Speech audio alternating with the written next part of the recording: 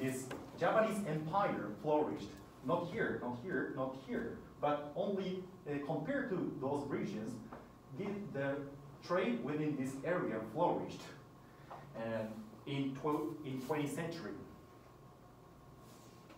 So what this Japanese empire theory means?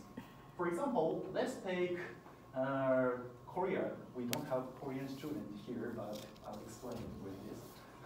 And Korea produced, before World War II, Korea produced rice and chemical fertilizers, and they exported these products to Japan.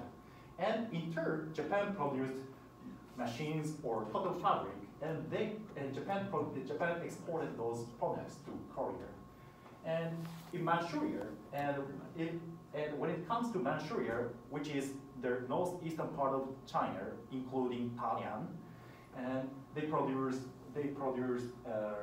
soybeans and iron coal.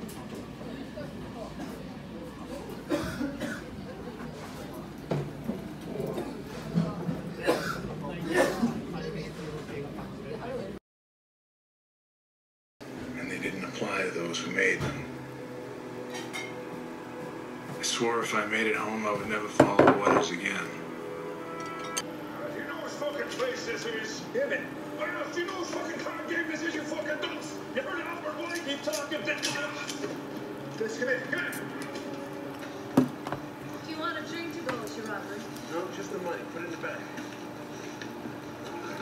Right. What's your name? Emma Gould. What's yours? You're gonna put a sock in your mouth.